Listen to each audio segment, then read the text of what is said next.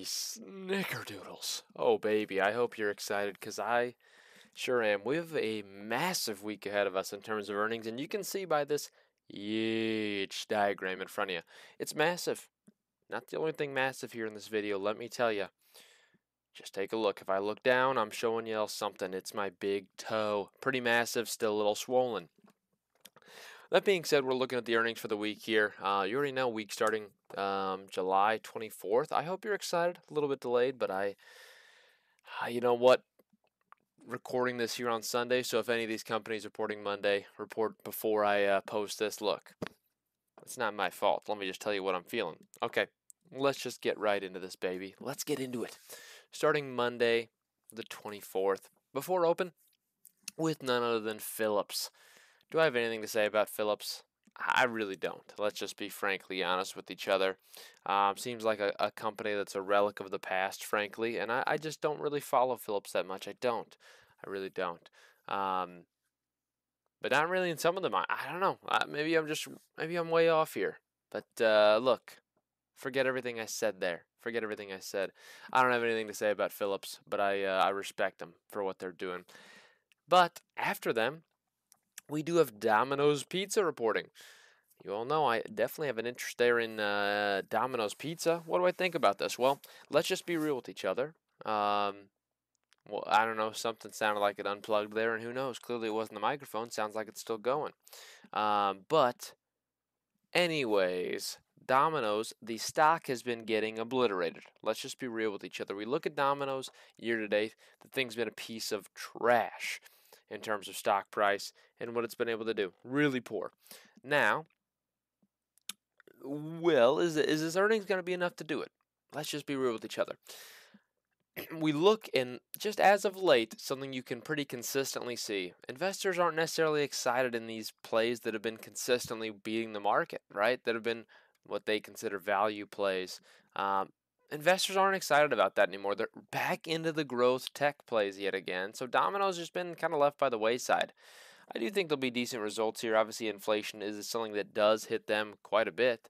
No doubt about it. But hey, I'm excited to see what happens there, and yeah, definitely excited. Following them, we've got the Bank of Hawaii. Just to wrap up the pre-market on Monday.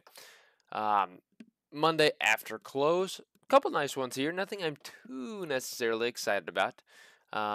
Starting with Cadence, then NXP, followed by Alexandria. Nothing really to think about Alexandria. Kind of tough to make a stock symbol for Alexandria, but ARE, you know what? I'll give them respect there. They tried their best.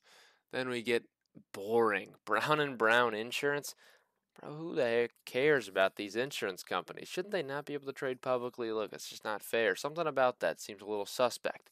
Anyways, PCA following them. Logitech. Now talk about a company that's a thing of the past. Logitech. No, they still make. It's kind of crazy. They're still obviously the leader, go-to for computer mice and what else? Webcams. I mean, Logitech. They do it. They do it all still. It's kind of crazy. They're still really one of the main player in the industry there. Crown following them. F5. You know what? Brock Lesnar has a thing to say or two about them. Cleveland Cliffs, Whirlpool, make some great washers and dryers. And F me, just remembered, did leave some clothing in the dryer, and this is genuine. I'm very just upset right now. I'm going to have to refluff that stuff because there's some work clothing in there. Don't want that wrinkly. You know I hate wrinkles. Okay, I hate freaking wrinkles. I don't have Whirlpool devices, though. If I did, they'd be beeping beyond belief. Those new freaking, yeah, you ever heard those new washers and dryers, man? They go whenever the cycle's done, and they do it for about 18 minutes, and they put a reminder on for every 5 minutes you don't touch it. They'll still be beeping. It's kind of crazy. They play a full song for you. And then, anyways, we're going on to Tuesday now. First off with Jeffrey Dahmer coming up there. Looks like from that first one. Who knows? Next Era Energy to follow. Interesting one there, too. Verizon, we get a touch of the telecoms, which is pretty exciting because we have T-Mobile a little bit later, the first of these really big telecom companies to report. Curious what you see on this one. I mean, um, obviously a company that does get a lot from new lines. It's really important and their partnerships. They've been offering, as they always do, get a free phone whenever you join up. But this one's really based off of their install base because yet again, it's a company that's really just, I mean, at the end of the day, almost basically subscription based. People pay for their plan, and that's about it. So that's how they make their money. Raytheon Technologies, definitely an exciting one. I'll be following it for sure. Not really any insight on this one either. GE has had a fantastic year. The stock itself, it's really done a great job this year so far. And there's a lot of momentum actually carrying into this. Now, the question is, again, one of those companies dated back from the past, but what are they able to do here? I mean, I expect they're able to keep up the momentum, in my opinion. Sherwin-Williams, known for the paint. They're known for the paint. Um, Home improvement, and we look at it too. That's the main thing. Is home improvement still not necessarily as big as it was a couple years back, right? Now, house prices are still ridiculous, and people are working on home improvement projects instead of buying new houses. But people are still buying new houses at ridiculous rates. Let's just be real. They don't need the paint right away. They're not necessarily working on flipping houses as much because the houses aren't coming up as cheap. So, all things considered, definitely some negatives. Some headwinds that go into play with Sherwin-Williams that you need to consider. Moody's following them. You know what? They rate my credit top notch. I'll tell you that. Moody's rates it top notch. Triple M, 3M coming up. I hope you're excited about that too. Um, yeah, I mean, 3M is exciting. Basic stuff, basic consumer staples type company. Nothing too exciting really, but I said it was. I lied to you. It's not exciting. GM following them. Now, this one I am definitely excited for, right? We got a couple of these auto manufacturers coming up. We took a look, not necessarily comparable from last week. We saw Tesla. It's really completely different from one of these legacy companies because they don't necessarily, I mean, Tesla only does EVs. These companies still have the classic ICE vehicles. So the question is, how did they do this quarter, right? A quarter in which, frankly, people are still spending at ridiculous rates. They're boosting credit. They're spending a lot more. They're taking out more loans. It's kind of crazy. I'm excited to see what this is, what this entails, mostly because from an economic standpoint, I'm really excited to see because I do think people are still overspending. I really think they do. Yeah, I really think they are. It's kind of crazy. I don't know how they're doing it. Um, I don't know. It's crazy to see. Kimberly Clark following them. Nucor Technologies. Then we've got MSCI. Dow Industrials there. Or sorry, Dow. What the heck is that? I can't remember the name. I can't remember the name. I'm so sorry. Spotify is reporting. Now this is one that you know what. Definitely one people are following. One of the big tech growth names. But yet again, it gets into that standpoint similar to a company that we saw with Netflix last week. It's entirely subscription based, right? Now there is some advertisement, and that does benefit them, but again, they pay a lot of that to the creator as well. So we'll have to see. Ad rates improving does help them because they've got that benefit, but a lot of people aren't necessarily utilizing ads on Spotify, and it's all based off of how much they grow the user base. So we'll take a look at that. Biogen following them, and then Corning to wrap out the pre-market on Tuesday. Now, after close, we do have one of my focus stocks coming up here, and it's none other than Microsoft. Had to be Microsoft, you know it did. You want to know why? Because this is a stock that has gone up 43% this year alone, up $100 per share this year alone. Pretty massive. And you look on a full year basis, not quite even that good of a performance because it kind of struggled. Still up massively on a 5-year horizon. So this is a stock that's had a lot of upward momentum. If you look as of late, it's definitely slowed down a little bit here in the last month. It has slowed down, um, but still massive growth here year to date. There is no denying. Now we look at it and we want to know what are we expecting as far as the earnings. Well, I know obviously they're going to mention the massive Microsoft Activision deal that is taking place, right? They did postpone the actual closing of that sale, and they'll probably mention something here in this earnings call of the expected date on that one, since they did, in fact, postpone it.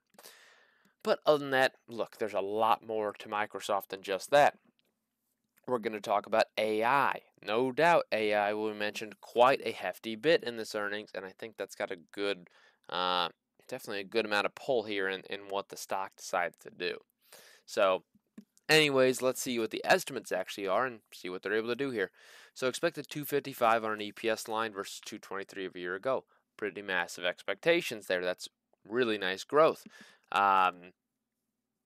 Pretty consistent with, I think, what they've been able to do in terms of growth, and I'm not too shocked at it at all. Really not if they're able to hit that line. Now, from a revenue perspective, again, this is a company trading at a pretty high multiple here right now. I mean, we're talking about a multiple near 40, 37 PE ratio. Now, they're expected to grow this quarter by 7%, and this year only by just shy of 7%. That's quite a hefty multiple for a company that's, showing single-digit growth there. Now, we must consider from a price-to-sales standpoint, right about really about a 1/10 in that aspect, right? Really 10 times price to sales here is a pretty expensive stock. You know what happened with an expensive stock like that did it last week? It was freaking Netflix, trading at an incredibly high multiple, a very similar multiple, in fact. And what did they show? They showed next quarter they expected a 7% growth rate. Now, Microsoft kind of expecting the same. Now, not nearly the same company. We have to consider this. They're way different companies, and I think one of them warrants a higher multiple than the other. And which one is that? Well, and it's obviously Microsoft. There's a lot more facets to the business, and I believe that plays a big factor in this, right? And you even look the next year out, I already expected 11% growth on top of this. There's a lot more to this business and a lot more avenues in which they make revenue, unlike Netflix. Also, a lot of headwinds with Netflix. Microsoft, when they get this deal out of the way, really a lot of tailwinds in my opinion. Now, a little bit of in terms of headwinds when you look at how they plan on regulating AI, and obviously the big investment from Microsoft in AI. So we'll have to see what that looks like. I expect good things out of this quarter, and I think the positive momentum will continue. In all honesty, I really do. Following them, we have Google. The main thing I want to look at on Google here is going to be, I know they'll be highlighting things like their YouTube Plus subscribers, how many people they have. One thing I think they might tout here is they're probably likely going to mention from a YouTube Live TV standpoint, that they are the sole provider here of NFL Sunday Ticket, and I think they may actually mention a piece of that here because they will mention the subscribers in that aspect. And overall, I know they'll talk about ad rates, and there's no doubt I think ad rates continue to rise here this quarter as well, which should be very positive. If you are Google, very excited about this quarter for them. I think it's going to be pretty nice. Now Visa, following them, definitely one I'm excited about. We look at these credit companies, and we've seen the data, and there is no doubt credit spending continues to increase. People are still buying a lot of things with their credit cards, even if they don't have the money, because we also see credit card delinquencies increasing in the same facet. So we're spending ridiculous amounts of money that we don't have, and we won't have it by the time the bills due. That's what's kind of crazy here and interesting to look at. So I'll be on, keeping my eyes out really for that. But I'm really excited about these earnings because that's a great play to look at the actual economy itself and kind of what time horizon we're looking at, right? I mean, if we see more and more delinquencies, you definitely could see something, again, they're trying to pull back expectations of recession, but if we see people cut back spending massively finally because they just run out of money, which they kind of already are, then that could lead to recession. There's no doubt about it, right? No doubt about it. Following them, Texas Instruments. Yeah, nothing really crazy to say about Texas Instruments. They make a mean graphing calculator. I'll just tell you that right now. Following them, something that you might see not only in my pants, also running for the Cleveland Browns, also playing defensive end for the none other than the Denver Broncos. That's right. Wait, I think he ended up in Miami. Oh, wow, no, I effed it. I'm sorry. Anyways, we've got Chubb following them. I was going for Nick Chubb and Bradley Chubb for those of you who were astute. CNI following that. Who knows where my mouse went? Oh, I found it. Waste Management. Talk about a boring company. Not actually trashy. The company's not trash despite the business they're in. They are in the trash business, but they're not, in fact, trash. CoStar. Feel like that logo's been stolen. Snap is reporting here. Snapchat reporting after close. Look, you know I don't like the company itself. I'm really not a big fan of the stock, and you want to know why? I've said it a lot of the time. One of these days there is going to be something, and again, it's going to come out.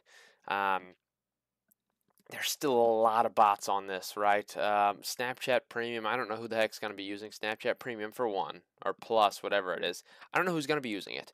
Anyways, a lot of the user base still is consistent of bots. I still wholeheartedly believe that you're even going to see something from, 40%, potentially plus of the user base might in fact be bots. You know it if you've got Snapchat, you get a bot request probably every day. It's pretty wild. But again, it does benefit their business to have those bots, honestly, from their user base perspective. It makes it look better. So we'll see. I don't know. That's just my opinion on the matter. Manhattan, if you see Oppenheimer, you might be interested in that one to see the project they've got going. Wednesday before open, Coca-Cola, very boring, but I love to see Coca-Cola report earnings. Very consistent. We saw PepsiCo report fantastic earnings last week. I think Coca-Cola is going to do pretty similar numbers here. I'm not shocked at all. Thermo Fisher Scientific, nothing crazy to say about them. Union Pacific, really don't have anything crazy to say about Union Pacific either. A lot of goods and services. Well, that doesn't even make sense for them. A lot of goods being transported. So Union Pacific, expect kind of good things there. We see trains going out of the wazoo lately. Boeing, you know them, you love them. It's Boeing. They're reporting. Always a great one to look at. Massive recovery you've seen from them just due to the fact that, ticket prices rising. Delta posted a great quarter. We'll see what Boeing has to offer. I presume it's pretty similar, actually. AT&T, one that's actually recently reached a 30-year low, is trading ridiculously cheap. What are they able to do? The second of the big telecoms reporting here, they got to do something to get the stock going. So whatever they have to say in this conference call, they got to do it, right? They need to do something big with this earnings because the stock is at an all-time low, 30-year low, to be fair. Dividends been cut. It's just a rough time for AT&T. There's no doubt about it. So they need something big from this report. ADP, following them, Pfizer, GSK, and then they've got CME Group. General Dynamics, pretty cool. Amphenol definitely sounds like a drug. I'm not crazy there. Old Dominion Freight Line following them. Hess, get a little bit of that Hesse, no doubt. I've heard a couple rap songs about this, so I'll be keeping an eye out. I've always followed some rap music, and they always be talking about the Hess. So we'll see. Is that real? I don't know. Hilton, following them.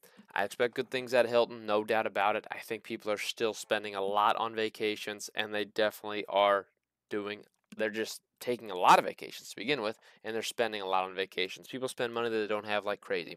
Otis, to wrap up the day. Wednesday, after close, we've got my other focus here. It's going to be Meta, and you know why it's got to be Meta already. Similar to Microsoft. First off, exciting company, but the stock's up 135% this year.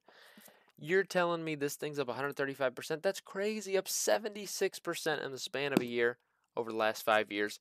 Not quite a great story in all honesty, right? Not really as exciting when you look at the last 5 years. But hey, in the last year to date, really, you look at this, 135% up is massive. There's a lot of upward trend. You've seen actually just recently here, let's pull the month, just in the last week, there's been a pretty massive pullback of around 7%.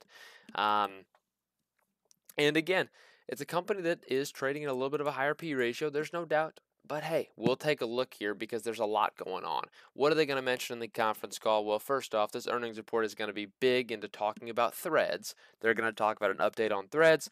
I've heard some reports that user engagement has dropped off massively after the first week of use, right? There's definitely a chance. We'll see what that looks like. But another big story is going to be on ad rates yet again. The company was really struggling with ad rates from that perspective, and they've been recovering on a massive standpoint as advertisers are really flocking back to the platform. We'll see what they're able to do, and I think it really shows here in the EPS estimate. 291 versus the 246 of a year ago. Expected 1181 this year versus 859 of a year ago. That's an incredible line. The company struggled for a little bit there. Now still printing money. Let's be real. This is a company known for printing money. They always post ridiculous lines in terms of free cash flow, and I think this is the year they get back to that. I really do, and I think you see it in the numbers. From a revenue perspective, actually pretty exciting here too. Expected an 8% growth, 31.12 billion versus the 28.82 billion. Let's be real here. I actually think these are both lines that they'll beat on. I think this is a double beat, a beat on top and bottom. I'm pretty actually confident about these results just because of what I've seen here, right? We've seen great demand on the apps themselves. Ad rates continue to grow. There's no doubt about that. And overall, I just think there's a lot of positivity going on here from this. The VR space as well. We're talking about the release of the next Oculus headset, the Quest 3.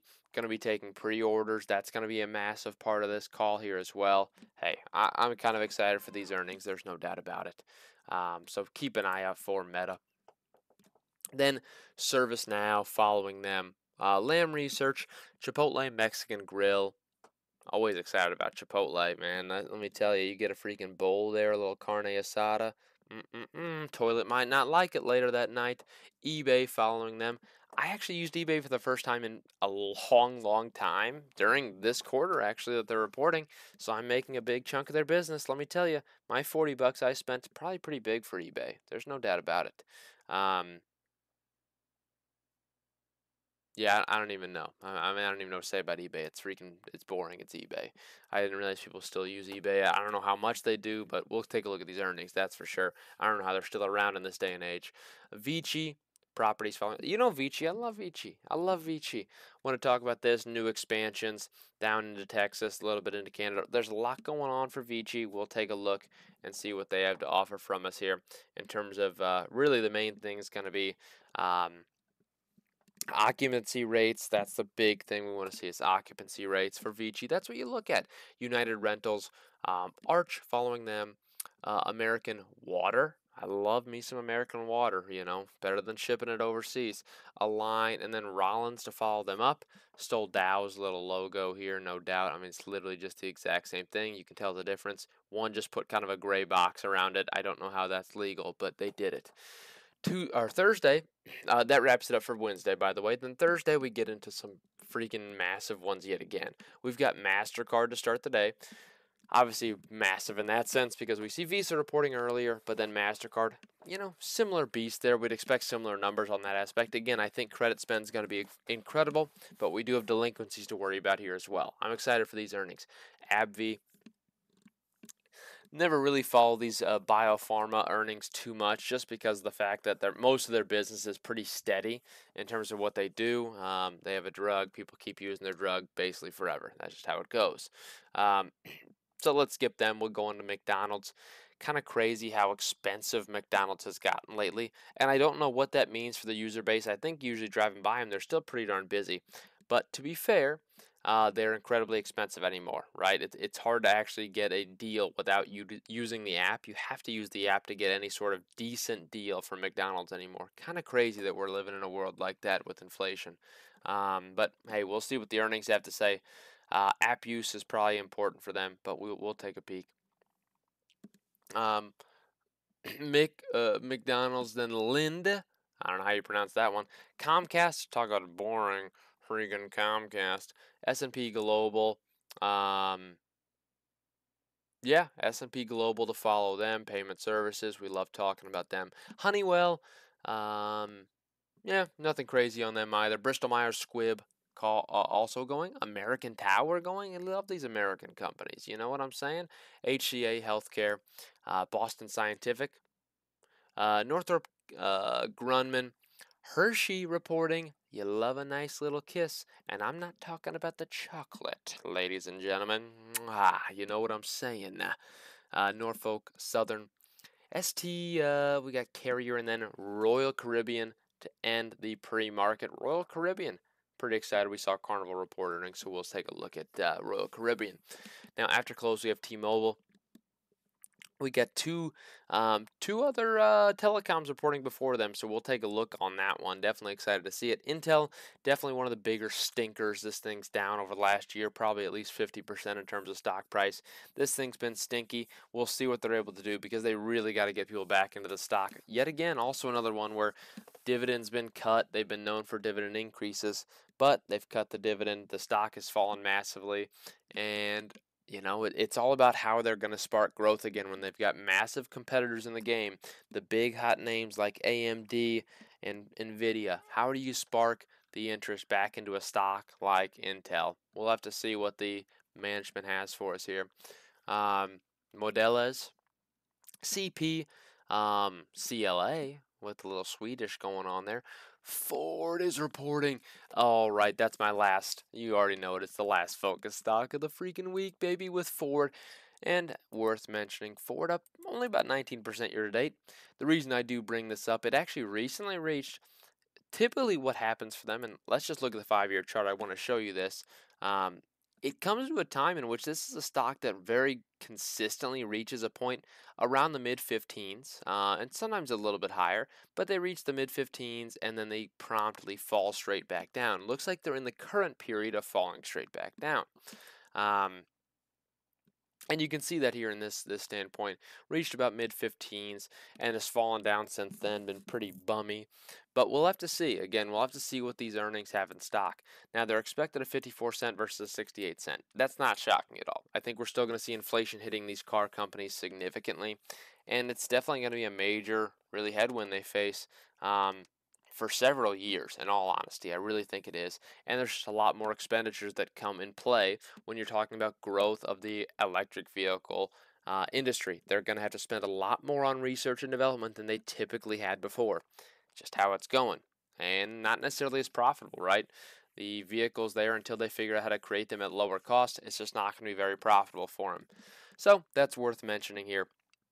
Now, they are expected a 6% growth here in terms of revenue, which is pretty massive for them, right? $40 billion, 40.23 versus 37.91. That's a massive growth rate for them at 6.1%.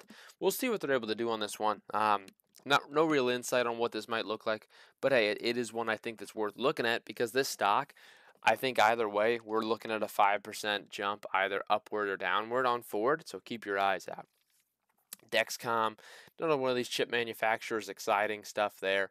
Gallagher always has his hammer on him. Digital Realty, Edison International, Equity Residential as well.